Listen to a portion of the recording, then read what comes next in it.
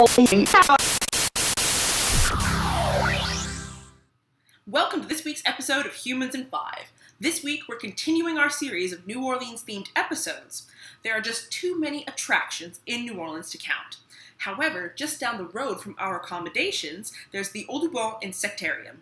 You can go and learn about all manner of insects, arachnids, and arthropods at the Insectarium.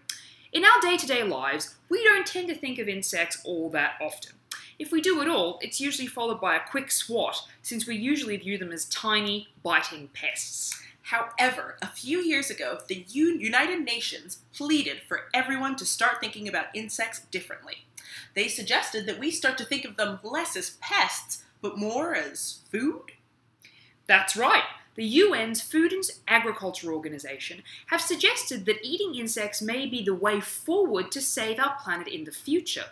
Today, the food and agricultural industries face two major problems that insects might be able to solve.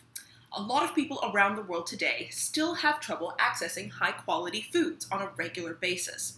Food scarcities and food insecurities affect millions of people around the world. And whether or not we like to admit it, insects are a great source of nutrition. They're high in protein, fat, and mineral nutrients. For example, with the weight held equal, a caterpillar has the same protein content as minced beef, and yet the caterpillar wins the nutritional sweepstakes with over 11 times as much iron. Another problem with food and agriculture is that crops and livestock are expensive to cultivate. Insects, including worms, beetles, and so many other varieties, are inexpensive to cultivate. They reproduce very quickly, making it easier for vulnerable groups to get their hands on some high-quality nutrition. Aside from nutrition, pollution and climate change are other key reasons that insects might be the next step forward in agriculture. The number of trees and forests that are clear-cut to make way for ranches and grazing grounds is staggering. Cows are actually part of the problem themselves, as their flatulence is actually a huge contributor to greenhouse gas emissions.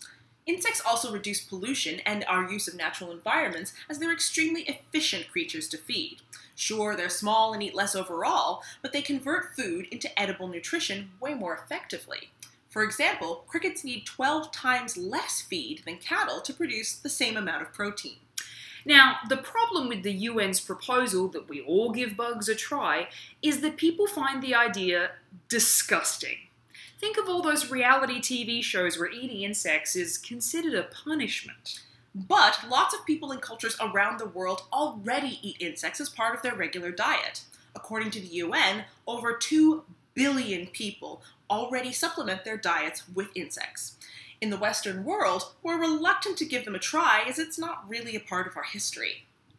The biggest hurdle is giving those bugs a try. So the next time you have the opportunity, give it a whirl. And if insects really aren't for you, it's less about eating more bugs, but about reducing your footprint with less meat consumption and less waste. Thanks for watching our buggy episode, and we'll see you next time on Humans in 5. See you then!